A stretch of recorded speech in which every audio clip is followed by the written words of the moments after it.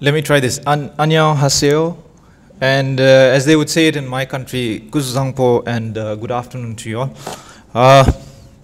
I think the afternoon sessions are usually quite difficult, especially since there was a lovely, I think, delicacies that are provided by, you know, the organizers. And I hope that I can keep your attention for the duration of my presentation.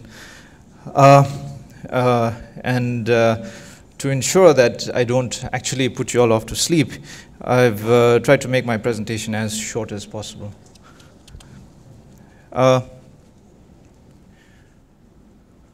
Okay, if we can go to the, oh, this is, okay, thanks. I'll quickly touch upon Bhutan. Just a slight introduction, as Bhutan is a very small country and probably not very well known. I'll give you a brief background on the agencies that are involved in e-government in my country. I'll touch on the policies and strategies that we are focusing on, and mention the legal and regulatory frameworks that we have in place, and mention about the strategic e-government initiatives that are ongoing right now.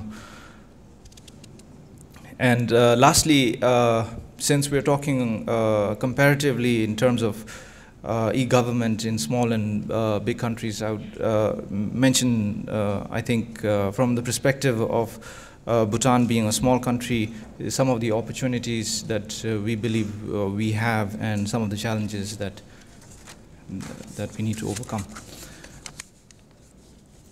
Bhutan is a very small country. It has a total land area of about slightly over 38,000 square kilometers. We're basically a mountainous country. We're located in the eastern Himalayas. Sorry, I don't have a graphical representation. That would have made more sense.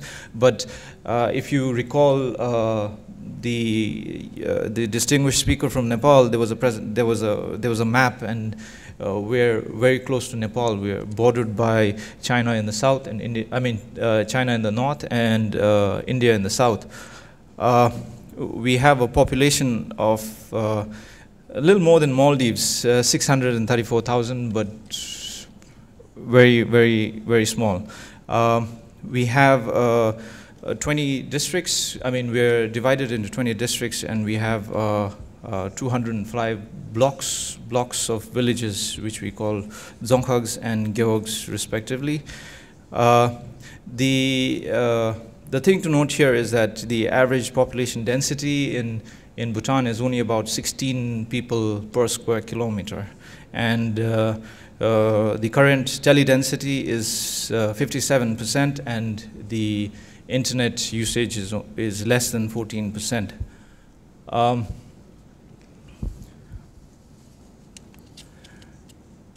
In terms of the agencies that are involved in the development and deployment of e-government in Bhutan, mainly the Ministry of Information and Communications spearheads the development of ICT in Bhutan in terms of infrastructure, in terms of application development, etc. And while we don't have any CIO in place, we have more technical units called the ICT units that are established in all the different organizations to help with their IT endeavors, as well as to coordinate ICT development. In addition to the Ministry of Information and Communications, we also have specifically an informal body that was established to spearhead the development and deployment of online government to citizen services. And this body is called the G2C Project Office. Since it is a cross-sectorial, it requires cross-sectorial cooperation. This body reports directly to the committee of secretaries. The ministries in my government is headed by the chief executive, who's called the secretary, and these secretaries form the committee of secretaries. And the G2C project office also gives regular updates to the Prime Minister's office as well. The present structure in terms of e-government is being, the present structure that is in place for the development of e-government is being currently reviewed because of the inherent deficiencies that we see.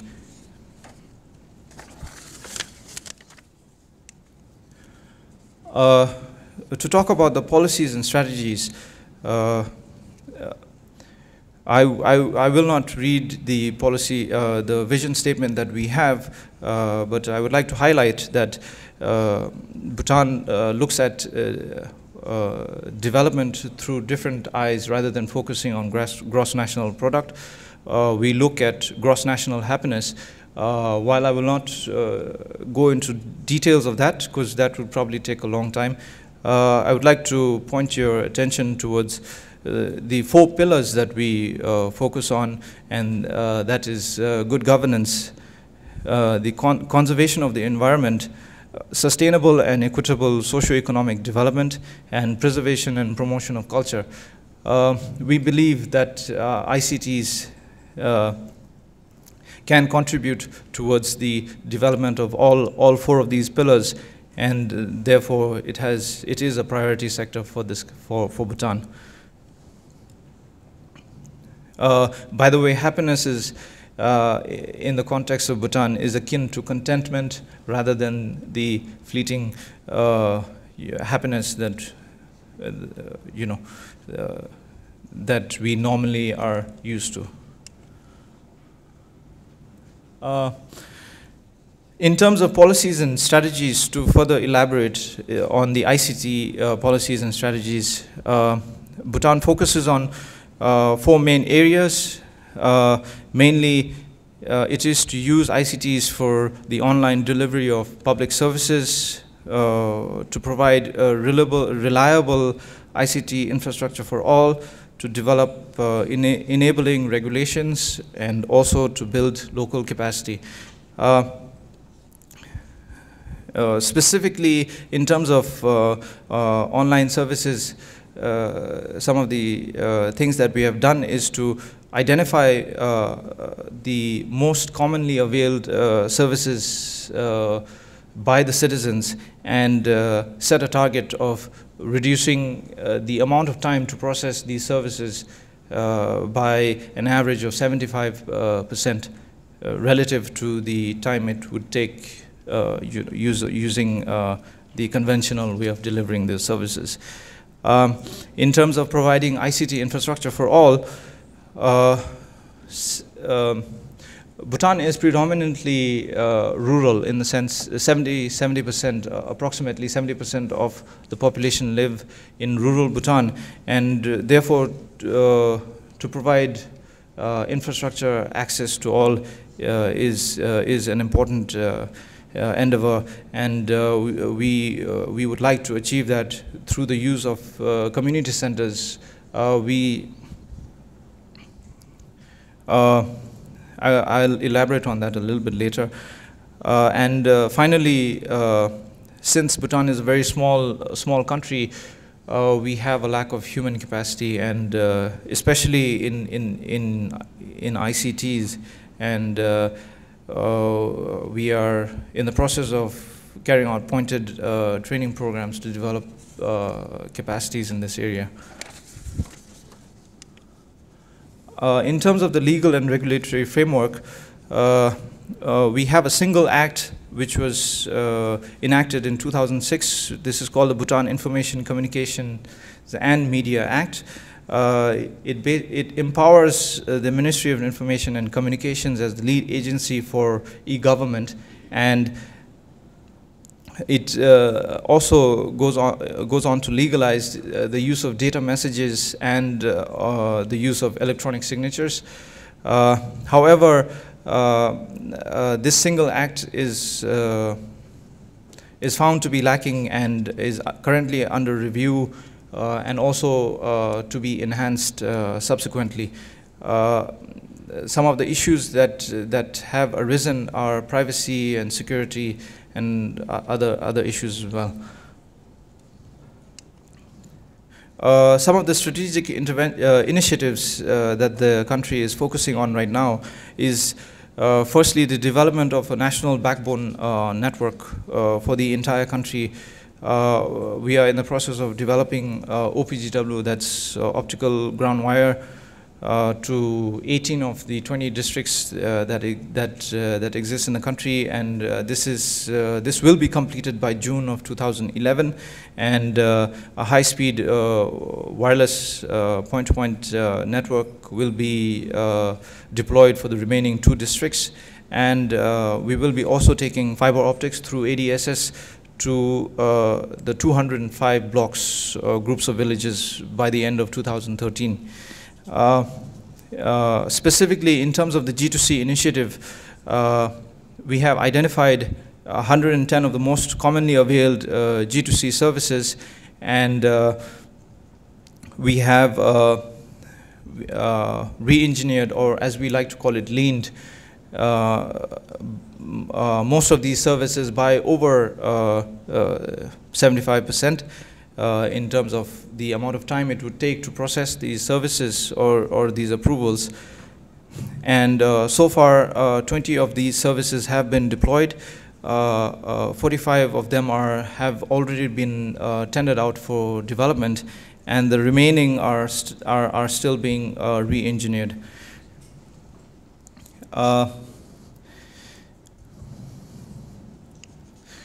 I mentioned earlier that community centers will be used for providing access to the rural communities.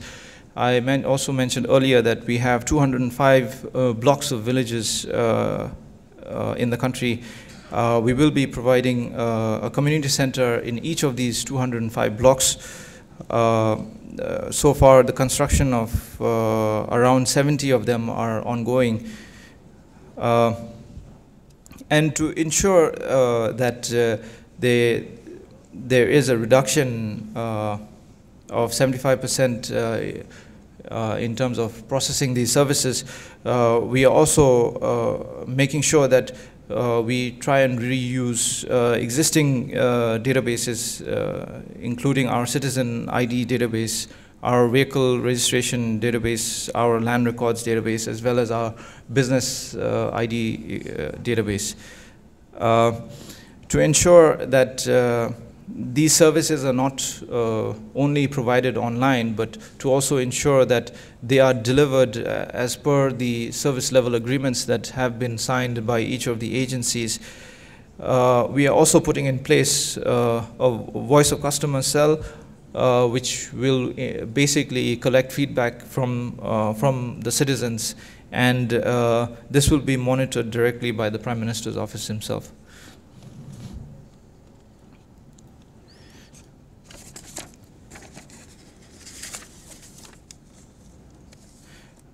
To build capacity in the country, we are also undertaking a massive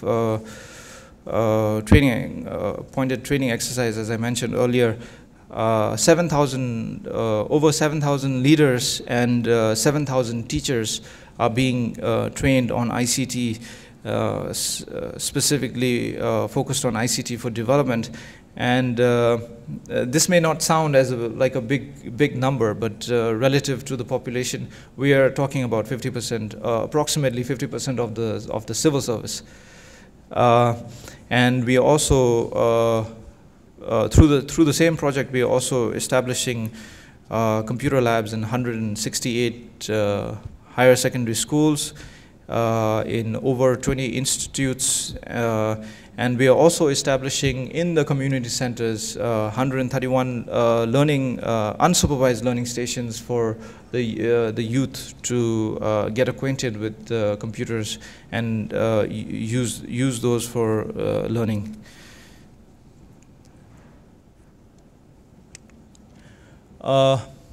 To talk about opportunities and constraints, I must first qualify that these are by no means generalized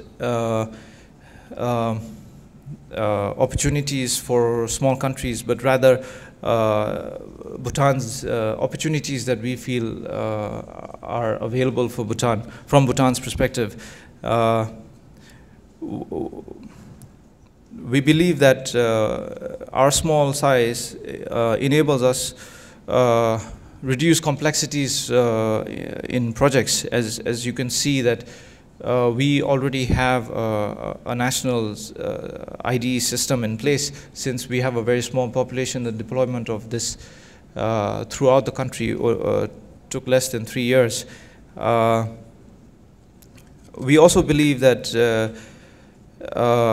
our small size enables us reduce complexities in terms of integration, and this is primarily because our local governments do not have any information systems, and most information systems are located centrally in central government. We believe that the small size reduces complexities of change management. One example I can quote is that we developed a civil service management system, and we transitioned from a manual system to a web-based online system with less than 3 months of training. And we believe that it's easier to raise awareness. To elaborate on that, we have recently initiated a help center. Basically, it enables citizens to call for emergency response in terms of ambulance, and also to get basic health advice from medical practitioners. And since I mentioned most of our population is rurally located and inaccessible, but have access to telecommunications, they are able to call, to get access to these services. The majority of the population actually became aware of this and started using it actively after just 2 newspaper articles and basically word of mouth.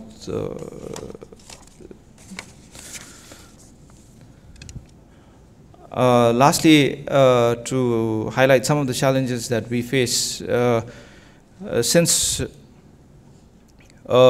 we are a very small country, delivering sustainable and affordable access is extremely difficult.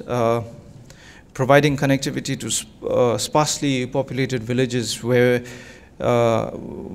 which constitute less than 50 households becomes extremely difficult in terms of providing affordable access in a sustainable manner. And of course, we also have an extremely difficult challenge in terms of high cost of international bandwidth because we lack economies of scale. And being a very small country, I touched on this earlier. Human capacity is a huge challenge. There's a lack of ICT professionals as well as leaders in the government. Our local private sector is a fledgling, and I think this was also highlighted by the distinguished speaker from Maldives, that most multinational presence is temporary, only for projects, and that affects the sustainability of our projects. And that ends my presentation. Thank you.